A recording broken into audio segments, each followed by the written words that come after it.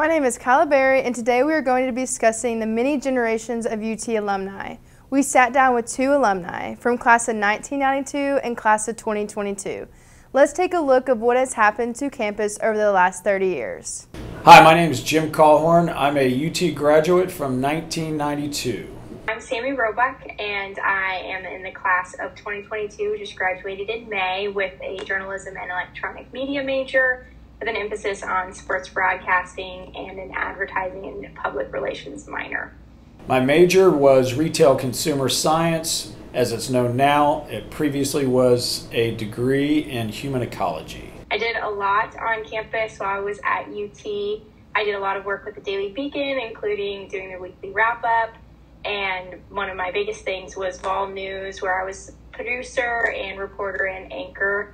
I also worked with Chi Omega, as I'm an alum of Chi Omega, and was the campus director for a semester. I also worked with Society of Professional Journalists and became president, and was a member of PRSSA, among other things.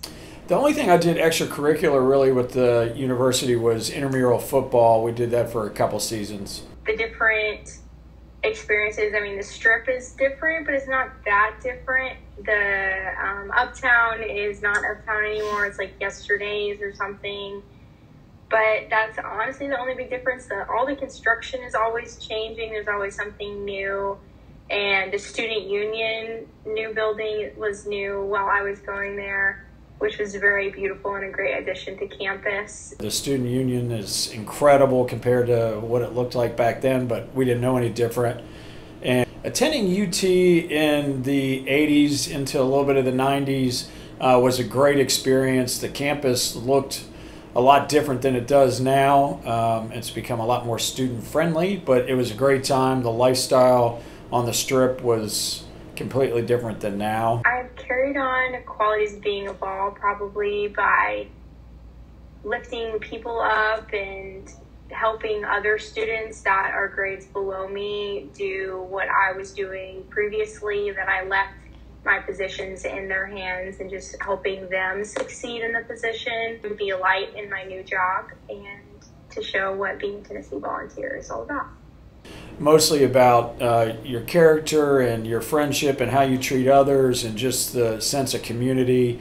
And I think no matter where I've been, it doesn't matter what airport or where you go, you'll always see somebody with a power tee or orange hat. And so just feeling that sense of connection no matter where you are is always stuck with me.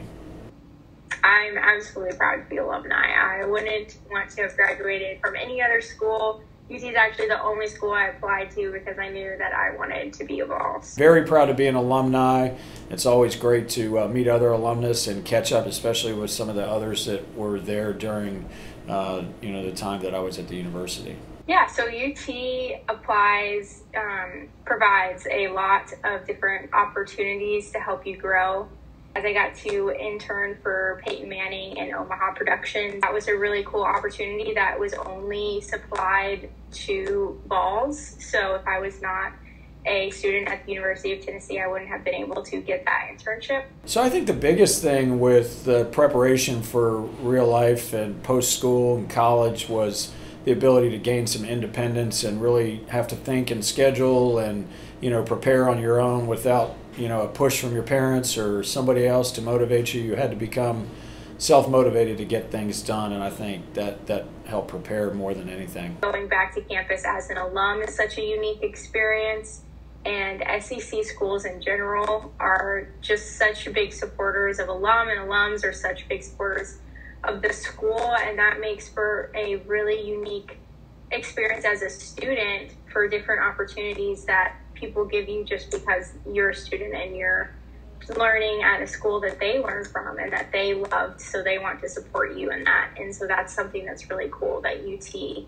has to offer. Football is my favorite memory by a long shot. I've always enjoyed going to the games, and it was a nice break from thinking about class and school with students and friends, and just really enjoyed being in the student section, and it was clearly my favorite memory. Our football game against, I don't remember who it was, but it was right after we got the new stadium lights, and they did the whole orange and white flashy thing all over Neyland, and the stadium was packed out, and I have never heard Neyland be louder than it was in that moment, and it was very cool to be there and experience that. So now I own a company called Graphic Creations that's been around since 1987, started by my dad, which I actually worked here during college, and came back to Tennessee in 2009 and was able to purchase my dad's company and his partners. So been doing this since 2009, and we are a print management company right here in Knoxville.